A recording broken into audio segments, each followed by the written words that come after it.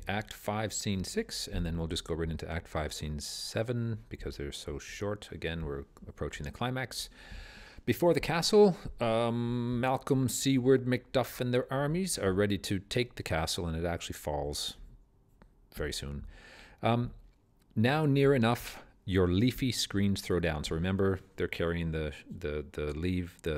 branches to hide their numbers. That's the Burnham Wood coming to Dunsinane, and they throw them down.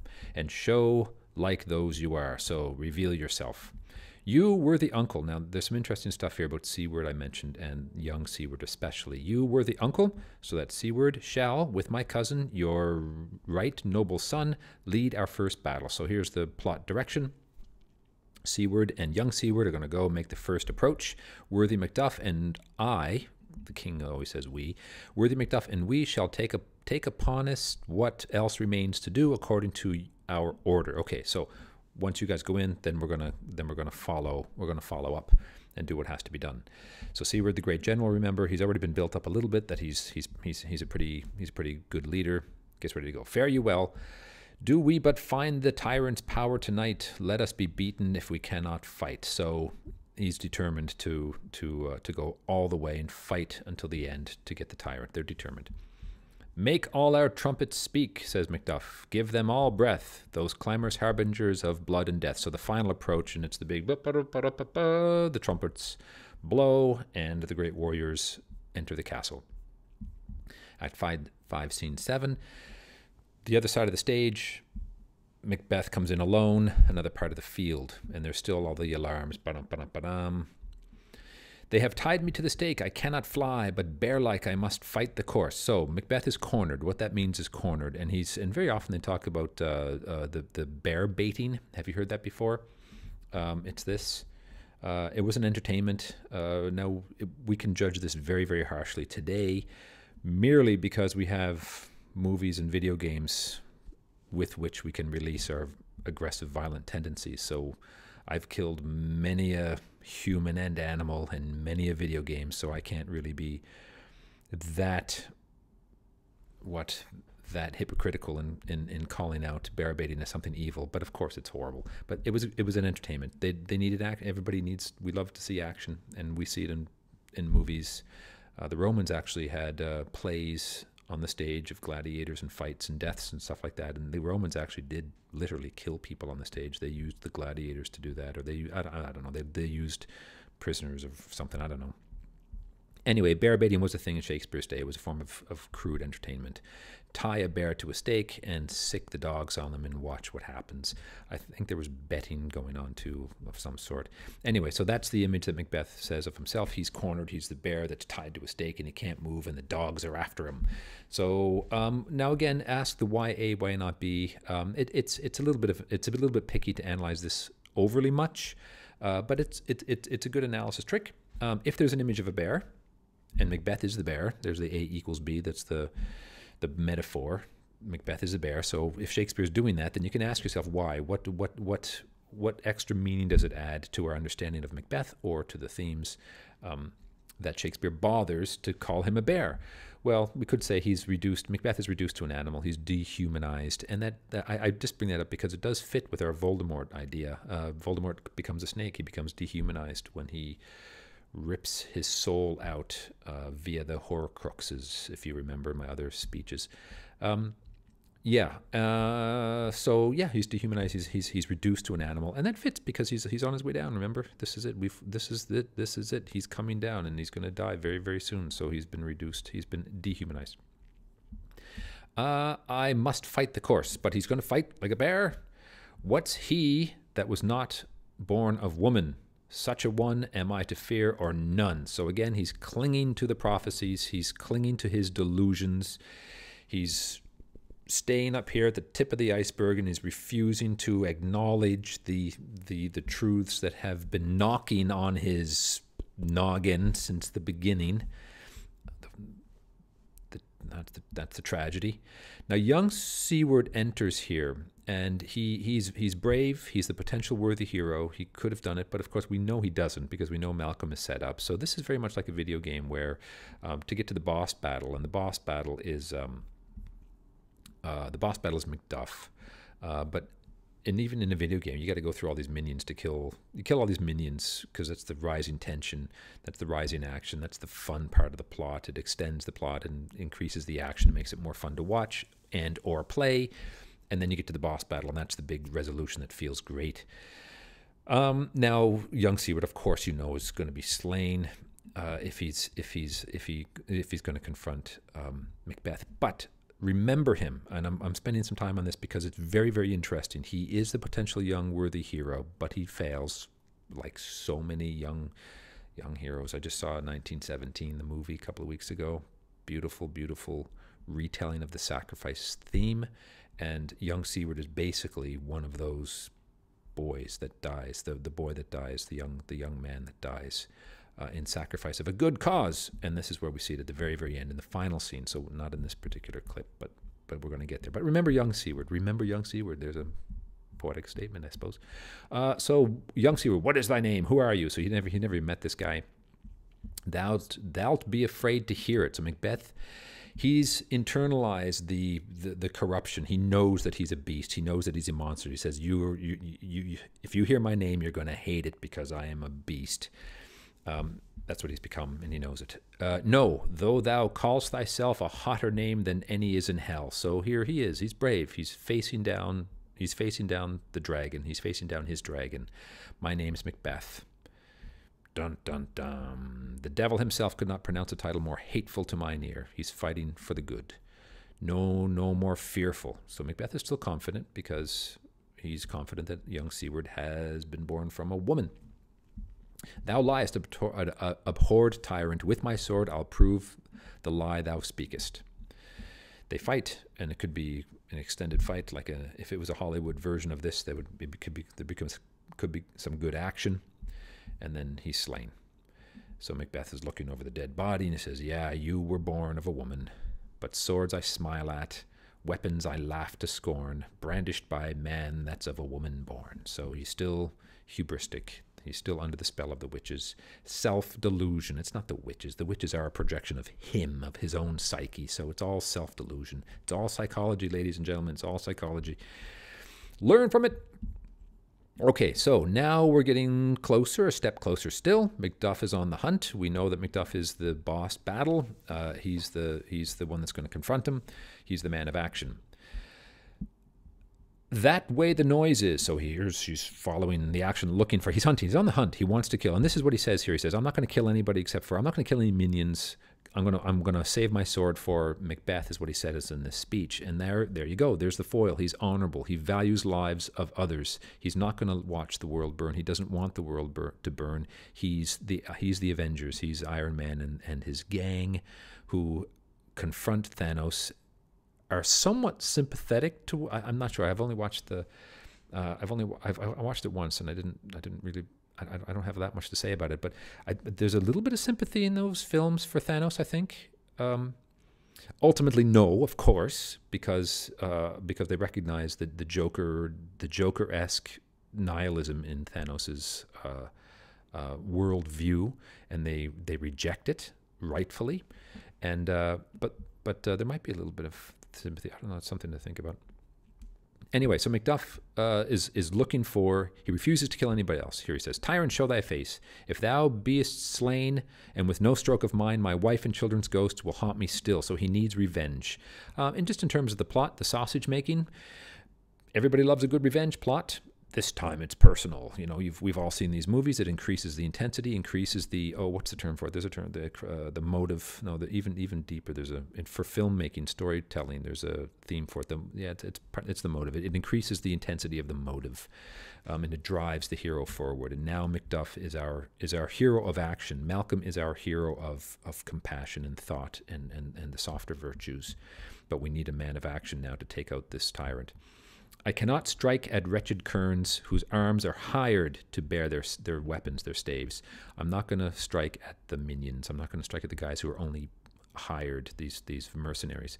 Either thou, Macbeth, or else my sword with an unbattered edge I sheathe again undeeded. So I'm only going to swing my sword at you. If I can't swing it at you, I'm just going to sheathe it again, undeeded, without having done any killing. Great guy, great guy. He's the Avengers. He's the Iron Man. Value the lives of others. The vital spirit vitalizing the world. The vital spirit trying to vitalize the world. There thou should be by this great clatter. So he hears the noise over there, and he moves in that direction. One of greatest note seems bruited. Let me find him fortune, and no more I beg, and more I beg not. So, oh, please, luck, let me get this guy, and I won't ask anything else. There's alarms. Macduff goes off stage. Enter Malcolm and Siward. This way, my lord, the castle gently rendered. So here's some plot rendering. So Macduff runs off one side, and then these guys come in the other side, or maybe after him, or whatever. The castle has been surrendered, has gently rendered. The tyrant's people on both sides fight. So it was an easy battle, because as soon as they got through the gates, half the people said, "Okay, oh, no, don't kill me. I'm with you guys. I hate this guy. Let's go. I'll help you. Here, he's this way." You know, there's that. So they're pretty lucky. Well, they're not lucky. The noble thanes do bravely in the war. The day almost itself professes yours, and little is to do. Yeah. So they're it's a cakewalk. They open up the gates, and everybody is happy. Half of the warriors are fighting on their side. We have met the foes that strike beside us. We've encountered our new allies. Enter the castle. Enter, sir, the castle. So, this is really the end. And the only thing the audience is now waiting for, and there's tension here. It's good stagecraft. It's good sausage making. It's pretty much done. We've been told that they won the day, but it's not resolved. The global arc, that's the global story, the big story, has been resolved. Scotland has been healed. The wasteland has been healed by our healer, the Harry Potter, the savior, the Messiah, which is Malcolm. But we still have to deal with, there must be retribution. Nemesis must come, and Nemesis comes in the form of Macduff. Nemesis comes for Macbeth. Okay, another part of the field, Macbeth is alone, and soon Macduff enters. But Macbeth says, "Why should I play the Roman fool and die on mine own sword? Whilst I see lives, the gashes do better upon them." Now, this is in sharp contrast. Play the Roman fool, that's there was a Roman tradition. If a general loses a battle, he's looking at the battle and says, "Oh, God, this is lost. All right, so I'm going to do the honorable thing, and I'm going to fall on my sword." He sticks it under his breastplate, and he falls on his sword, and it kills him. That was the honorable thing for a Roman leader to do. He says, "I'm not going to do that. While I have life in me, the gashes look better on somebody else." Here's the Joker moment. I'm going to take everybody out that I can. And it's in sharp contrast, a sharp contrast with Macduff, who very diligently and very conscientiously avoids unnecessary death, unnecessary suffering. Lovely. See how all the pieces come together? I mentioned in another video the BMW engine. Look at the engine and how all the parts click together when it's a masterpiece. And we're looking at a masterpiece here. Just that little throwaway thing here that didn't really have to be there. It fits so nicely into this, which shows us how vile Macbeth has become. The Joker, he's the nihilist that wants to see the world burn. Dun da da da, Nemesis has arrived. Turn, hellhound, turn. And Macbeth knows that there's something, that this is bad news. Why? Two reasons. Very interesting. Again, it's Shakespeare, so it's complex. "Of all men else I have avoided thee." Why? "But get thee back. My soul is too much charged with blood of thine already." Now here's where I'd like to argue. We've seen the vileness of him, but through that, it's almost like it's like a swamp, a fetid swamp, a sewer, and out of that sewer you see a single pearl kind of struggling to make itself known to the world, before it sinks below the fetid swamp again. There's genuine remorse here. It's not only cowardice. He is afraid of death, as we're going to see very shortly. So the coward reemerges, that swamp reemerges and swallows up the pearl. But there's genuine remorse here. He knows that he's killed his children, his family. "I have no words," Macduff says. There's no point in words, and we don't like to think that we have to commit violence. We like to live in a peaceful world where everything can be solved by words, but sometimes it isn't. I mean, we needed to defeat Hitler. We needed to defeat. There's sometimes you just have to take up and do the Macduff deed. "My voice is in my sword."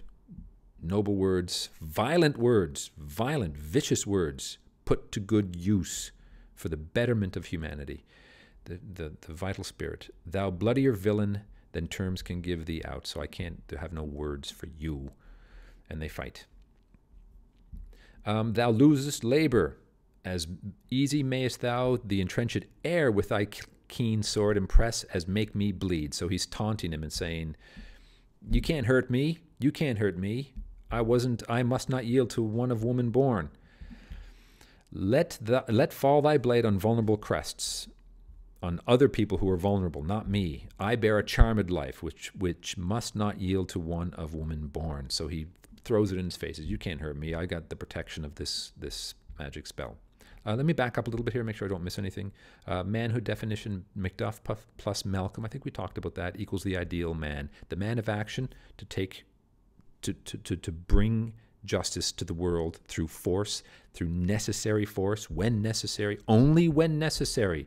That's what I will insist upon, only when necessary. Minimal necessary force.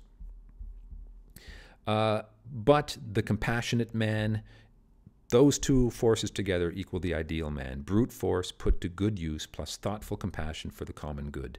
Lovely, lovely statement. Lovely, beautiful. Words to live by for men and women. Remember Lady Macbeth, ladies, and remember Macduff and Malcolm, gentlemen. Thou losest labor. Yeah, so he's taunting here. He's still filled with hubris. Hubris summons nemesis, Macduff.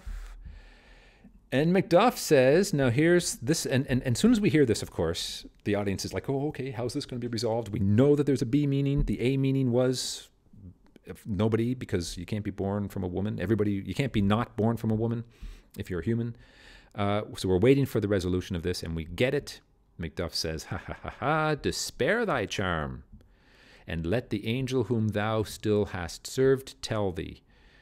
Macduff was from his mother's womb untimely ripped. So cesarean section is when the woman's having trouble with childbirth, and the surgeon has to go in through by cutting open the abdomen, and probably the mother died, of course. Yeah, I mean, what, 99%? We don't know in this play, but very rarely could a woman survive that back in those days. So theme, equivocation, prophecy comes true. Macbeth and the audience understood meaning A, the witches intended meaning B, and here's the meaning B that the witches could say, we didn't lie. We didn't lie. Here you are. You're going to be killed by a guy who wasn't born of a woman, who was born from the surgeon, you could say. You know what I mean? It's an equivocation. Accursed be that tongue that tells me so, for it hath cowed my better part of man. So now he's a coward again. So fair enough. There's the swamp. Swallowed up the pearl that might have. You could argue this. I'm not perfectly convinced of this myself, but I will argue it. I have. Here comes the coward again. Different. I didn't really point this out as strongly as I should have. Different versions of this play, different movie versions, will emphasize one or the other. The version that stars, oh God, what's his name? The bald guy, Picard, Star Trek guy. Oh God, Patrick Stewart. The version that stars Patrick Stewart made him more of a villainy villain, more of a psychopathic villain than the Ian McKellen version. And there's validity in both of them, as we've seen. He's a vile creature. I like Ian McKellen's better. I think it's more believable. I think it's more interesting. He's a more complex character. But Patrick Stewart is a very different actor. He's got that hardness that Ian McKellen doesn't have, or Patrick Stewart doesn't have the softness, the more complex side that Ian McKellen has. And be these juggling fiends no more believed. How many times has Macbeth said this? Fool, that palter with us in a double sense, that keep the word of promise to our ear and break it in our hope. That's exactly what Banquo said to him. Banquo said, they'll double trust. They'll win us with double trust and then stab us in the back when they have our trust. Finally, he believes it. How many times? Well, look at your life. Here I am, accusing Macbeth of being a fool. But how many times in our lives have we done things that we know to be stupid, and we do them anyway? And not only do we do them, but we do them more than once. I'll not fight with thee. So he refuses to fight because he's going to die. He's a coward. Now, here's the Marty McFly moment. For a weak man, it's very easy to say, what are you, chicken? Manhood, insecure man, eager to prove himself. Nobody calls me chicken. So this is exactly what Macduff does. He says, then yield, coward, and live to be the show and gaze of the time. We'll have thee, as our rarer monsters are, painted on a pole and underwrit, here you may see the tyrant. So he's talking with the rarer monsters. So, an expedition might go to Africa and bring back some crocodiles or something and have all the crocodiles caged and chained up for public display. So Macbeth is a similar monster. He's not a human, as we've already seen. He's been dehumanized, and here he is dehumanized again. So Macduff says, all right, I'm not going to kill you. I'm going to capture you, and I'm going to hang you. I'm going to put you on display, painted on a pole. I will not yield. So he does the Marty McFly thing and says, nobody calls me chicken. Let's fight. To kiss the ground before young Malcolm's feet, I will not yield to do that, to kiss Malcolm's feet. And to be baited with the rabble's curse. So he's not going to be baited. Here's the image of the bear again, the bear baiting. It was called bear baiting. So I'm not going to do that. I'm not going to allow myself be a spectacle like that. Though Burnham would to become to Dunsinane, and thou opposed, being of no woman born, yet I will try the last. So there's a reminder. There's some sausages. There's a reminder to the audience of, remember we had all these neat little tricks, and here they are resolved. So that's a little cuteness there. But he says, yeah, I will try the last. Here's a return to pure physical courage that we knew Macbeth had. From the very, very beginning. He ends as he began. You could argue, fighting nobly, but it's not. It's minus the love and the honor. It's a desperate, existential thrashing at fate is what it is, like the Joker, a despairing, savage last gasp at some kind of life, which is no life. Before my body I throw my warlike shield. There he goes. Lay on, Macduff, and damned be him that first cries, hold, enough. So he does. He ends it with this pure strength. I don't know what to make of that, except it's a corrupt version of heroism, like the Joker. The Joker's courage and strength is a corrupt courage and strength. I can't wait till Joker 2. I hope they come up with another one. I'd like to see how that guy moves forward. And if they continue with the complexity, if they show us in the Joker that pearl in the sewage, if they show us that was built up beautifully throughout that film, we'll see. Okay, so retreat. So they said they go off fighting, and of course we know that who's going to win. Now this is really interesting. This is the final wrap up. It's all over. This is the end of the play. Congratulations, you're almost there. And there's a wrapping up of the themes that I've been driving home since we started this. The theme of manhood in particular. Well, let's have a look. So Malcolm, Siward, Ross, and all the boys come out. I would the friends we miss were safe arrived. Now the first words out of Malcolm's mouth are the thoughts of pity for the slain. That's a leader. That's a leader. Your first thought is for the good of the people, not for your own self-preservation. Now think of the leaders we've had throughout time, in recent memory.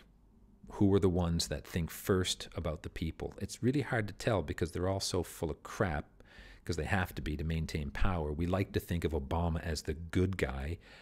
That's debatable. We don't know what's going on behind the scenes. I don't know. We like to think of our heroes like, Churchill, who helped beat back the Macbeth, Voldemort, Hitler. We like to think of him as that kind of hero, but he might have been motivated by some baser instincts as well. We don't know. But anyway, here's the ideal. Here's Shakespeare showing us the ideal. Your first thought is with the goodness of people. I wish our friends, our dead friends were here, or our missing friends are here. Some must go off, and yet by these I see so great a day as this is cheaply bought. So some are going to die. That's the price of courage. That's the price of freedom. That's the price of healing the wasteland. The sacrifice must be made. Now the ending here is about sacrifice, the noble sacrifice, and meaning the existentialist the answer to the existentialist crisis of meaning is here, and I love it. It's absolutely gorgeous. And yet, it was cheaply bought. So this great day was cheaply bought, which means we didn't lose that many. It could have been a lot worse. Macduff is missing. Ooh, he's thinking, getting into particulars now. Where is Macduff? And we don't know where your son is.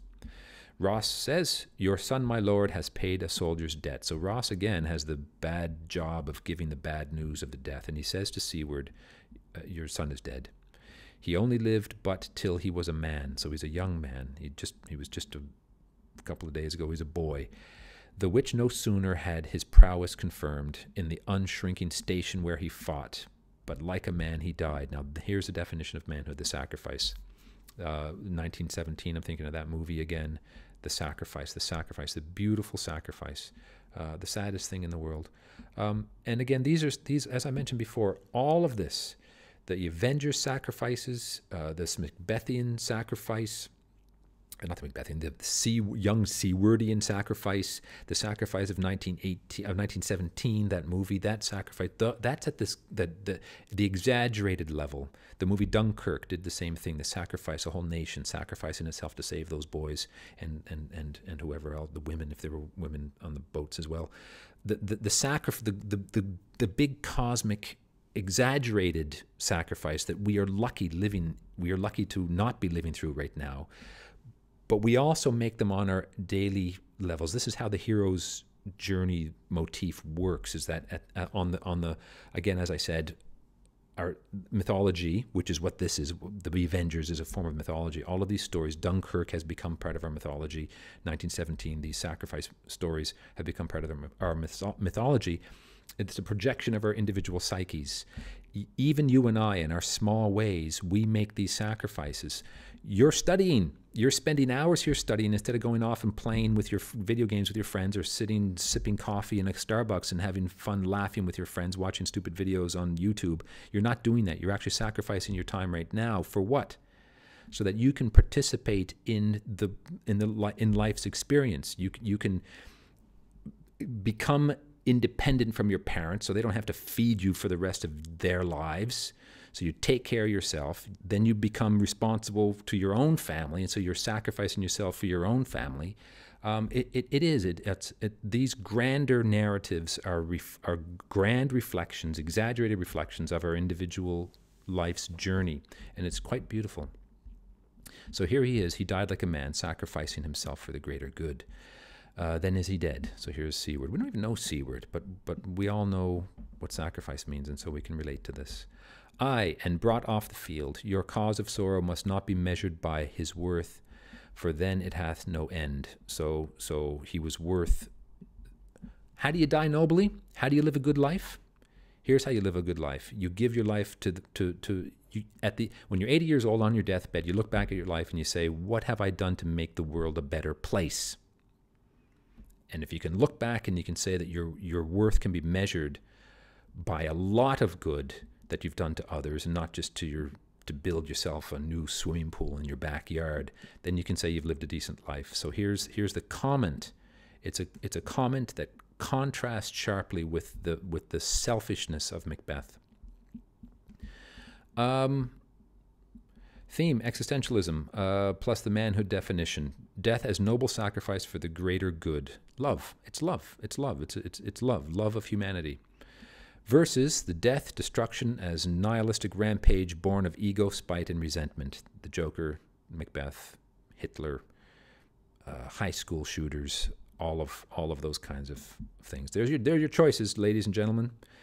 Exaggerated choices. Now, in our individual lives, when we do something to spite our coworker or whatever, we make that Macbethian choice to be spiteful or to try to be that vital spirit to vitalize the world. Why then, God's soldier he be? There he is. He's firmly on the side of good. By the way, the great chain of being has been reestablished. Did I mention that in my notes? Yeah, the great chain of being has been reestablished, and access to the grace of God has been reconnected to the world. Had I as many sons as I have hairs, I would not wish them a fairer death. There it is. That's how I want to die. I want to die, of course, not brutally with a sword through my gut, but I want to die. I want to look at my life when I'm on my deathbed, and I want to look back and I say, I did a good job for others. It's a worthy, it's a noble purpose. And it helps you avoid the despair and the alienation. Go back up to the tomorrow and tomorrow and tomorrow speech. That's the other option. That's death A. This is death B. Aim for death B. Existentialism, alienation. Young Siward is the foil. His death is meaningful. Macbeth dies in despair, convinced of the meaninglessness of life because he was cut off from his value structure, which is love. Yeah, it's so true. It's a lovely. And so his knell is knolled.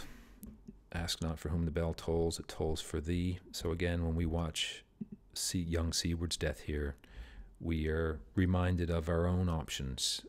We compare the two, Macbeth and young Siward. We compare the two. This is why this crazy character that we don't even know, we never really met him.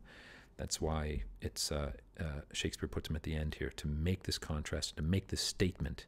Now, this is a statement. This is coming from Shakespeare. This is what he believes to be the way to live, and he puts it on the page for us to remind us of the options.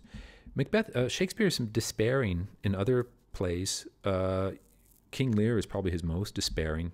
It's grim. That's a grim play. This is a grim play, of course, as we've seen. But here, Shakespeare gives us a way out. He gives us an option. He says, here you go, ladies and gentlemen. You don't want to do that. You want to go there. So it ends on a positive note, a very positive note, lovely, beautiful. The vital spirit vitalizes, and in his death, it's even more beautiful, I suppose, because of the pathos involved. It's the pietà, pietà. Go have a look at that. It's the pietà. Pietà? No. Yeah, the Pietà. That's the statue by Michelangelo of the Virgin Mary holding the sacrificed son, the sacrificed hero. This is what young Siward is. He's the sacrificed Jesus, the sacrificed Christ, and that's 1917 as well. That young man was the sacrificed Christ, the sacrificed hero. Lovely, sad, cosmic, universal. He's worth more sorrow, and that I'll spend for him. So Malcolm repeats the statement. He's a worthy man. It's a worthy death. It's a worthy life that man has lived. He's worth no more. They say he departed well and paid his score, and so God be with him. Here comes newer comfort. Okay, so they put young Siward to rest honorably. Honor. Gosh, honor. Re-enter Macduff with Macbeth's head. Now we get back to the brutal Macduff. Macduff is associated.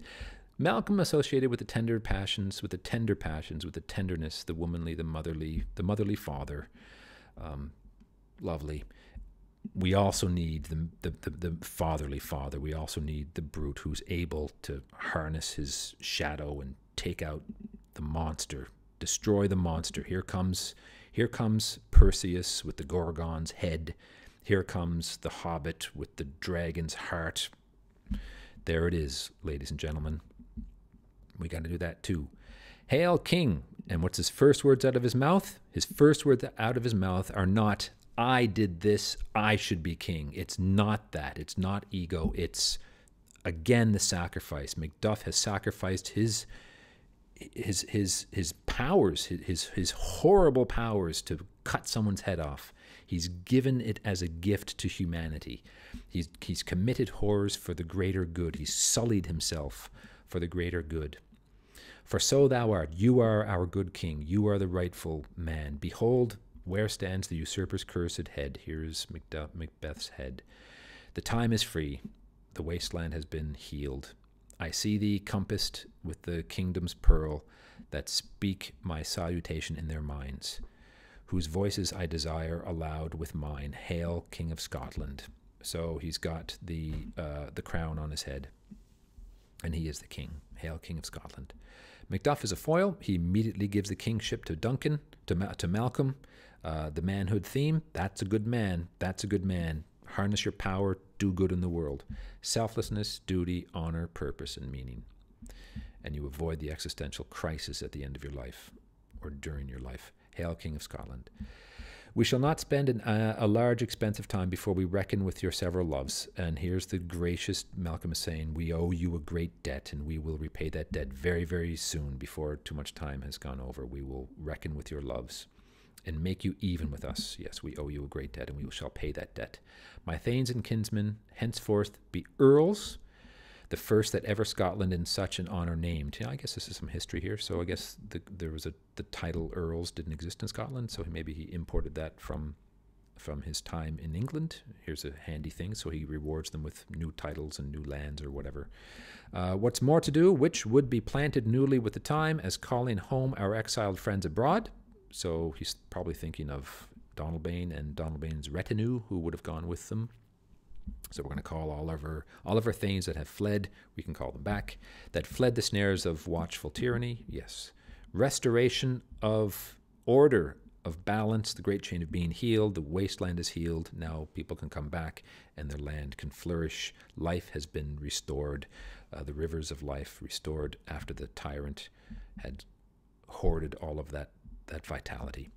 Producing forth the cruel ministers of this dead butcher with his fiend-like queen, who, as it is thought, by self and violent hands took off her life. So now we hear that Lady Macbeth has committed suicide, which we kind of already pieced together. This and what needful else that calls upon us by the grace of grace, we will perform in measure, time, and place. Look at the language. Look at the language. Why A, why not B? Why these particular words? Because Shakespeare's saying measure, time, and place. It's order, and balance versus the chaos that the lack of this brings on. Connection to God and goodness is restored. So thanks to all at once and to each one whom we invite to see us crowned at Scone. So he's going to go to the place where Macbeth went to Scone to be crowned. Okay, so yeah, thank you very much for joining me. I hope you got something out of it. I hope you got something out of it. Two things at least: an understanding of the greater themes and the beauty of the themes that Shakespeare wants us to understand, and some good marks in school. So take all this stuff and build your essay. I might, in another video, I might break down how to write the essay, the telling, showing, explain, come up with a thesis, all that kind of stuff. But you've got lots of material for it now. So I hope you enjoyed it. I hope you get something out of it, and I hope to see you with my next videos. Romeo and Juliet's going to be next. Thanks for watching.